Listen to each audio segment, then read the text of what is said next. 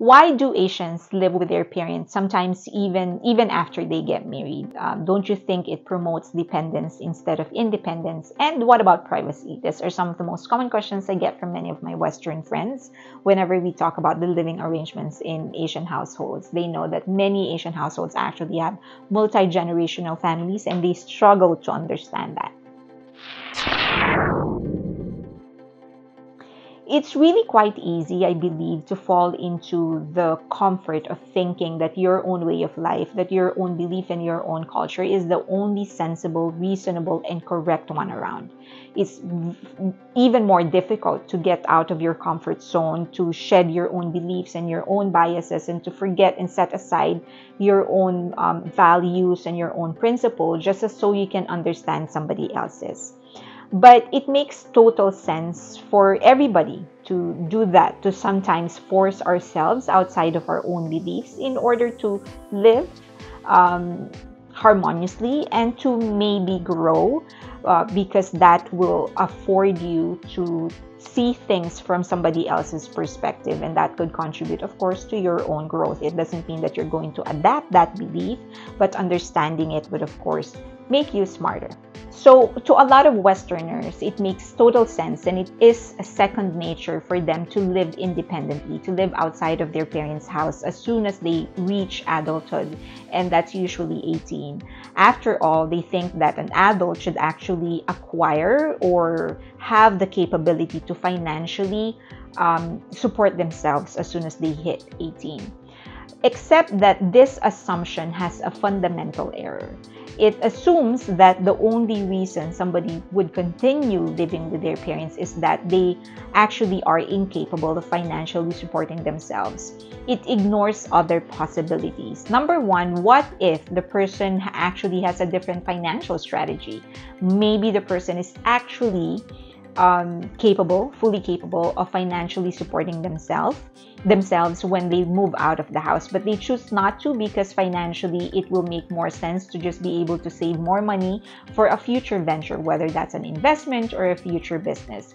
Second is that there's always this possibility that somebody is living with their parents because they just want to continue living with their parents. Don't you think? Maybe it's the bond that they share. Maybe because they just like having people around. Maybe they like the security. Or maybe because they just love and enjoy the company of their parents and other family members. Next is the question of independence. A lot of Westerners believe that when you're living with your parents, you don't have the same amount of privacy that you actually need as an adult. Again, there's a fundamental error in this question and a fundamental error in this assumption. Number one error is that it assumes that we Asians actually define privacy the same way Westerners define privacy. Second, it assumes again that we value privacy the same way Westerners value privacy.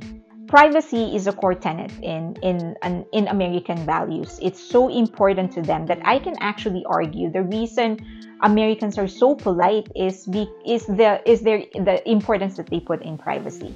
They are so grateful for people who go out of their way to help them, to welcome them in their homes, because they know that in itself is a huge step, is a huge act of allowing people in their independent space. Now, there's nothing wrong with that. But I grew up in a household where doors are kept unlocked so that people can go in and out. Children can run in and out of the house when they play. And to a lot of people, that's riveting. That's like an absolute no-no for them. But for us, it's just a way of life. We allow more people to be a part of our lives. With this kind of connection with our community, it gives us more help, more assistance. There's more people that can be there with you when you need help.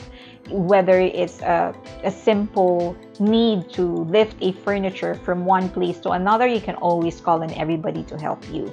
Whether it's a medical bill because you have an unexpected expense and the bill is quite high, then you can ask other people who are more willing to help you.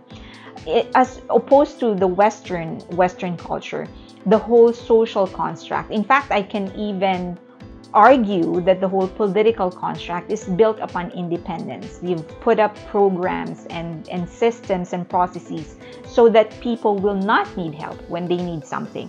So, for example, if they need medical assistance, they have a healthcare system so that they don't need money in order to get the treatment that they need. There's always the healthcare system for them.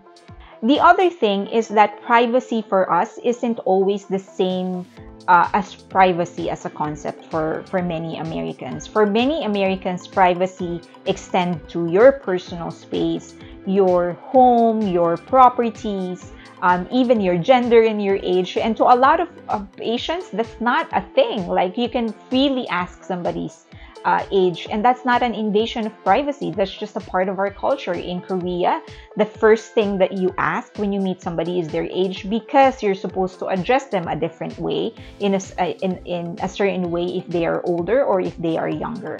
This just goes to prove that privacy is not an absolute construct. It's not an absolute concept. It is, in fact, a social construct. Many Asians are just family-oriented. We are community-oriented. We want and we desire and we work in maintaining relationships between neighbors, with our neighbors, with our family members, with our friends, with our relatives. And we don't necessarily buy into the idea of absolute independence. For us, independence and maturity is a long-term process rather than a line that you cross. So, to be more concrete, for Westerners, as soon as you reach 18, you're expected to move out of your parents' house and just live independently. Basically, live outside of your parents' control or your parents' house. But to Asians, it's not an age that will dictate whether you're mature enough or not. It's just a gradual, most likely slow process. But I think the most central and the most critical and the most important explanation or reason for Asians continuing to live with their parents is the family orientedness. We believe that families should stay together and should stay connected and should strengthen the bond even after their children actually cross adulthood. Because it's a known fact that even when you start working, even after graduating from college, you continue to evolve as a person. There's a lot more influences that you take in. There's a lot more knowledge that you take in, wisdom and experiences, and that can change and shape you. And so families, Asian families, would want to be a part of that evolution instead of becoming detached from that evolution. We make an effort to make sure that that the family values continue to be strong even after children start garnering new experiences and new beliefs, even after they start getting exposed to new beliefs and new way of life. And that goes into the other part of our culture. We take care of our parents even when they grow old. In Western societies, of course, assisted living facilities or elder living facilities are very common when older people actually become incapable of taking care of themselves independently. They enter these homes. Sometimes they start with independent living facilities, assisted living facilities, and then actual homes. But in Asia, the children are actually expected to take care of their parents, even if they are financially able to hire help. And they will hire help, but they still choose to keep their parents inside their homes. And so Asian Americans simply has not connected that practice into any kind of negative notion. If we know that Asian children continue to live with their parents even after adulthood, we don't look down on them. We know that this is just a part of our culture. We don't have any kind of bias. We don't have any kind of stereotype. Now, don't get me wrong. Of course, Asia is not a monolith. There's more than 45 countries in Asia, and each country has their own practice and their own culture. Many of these Asian countries are actually evolving as well. Much more children are actually wanting to live independently of their parents, and there's nothing wrong with that, and that's fine.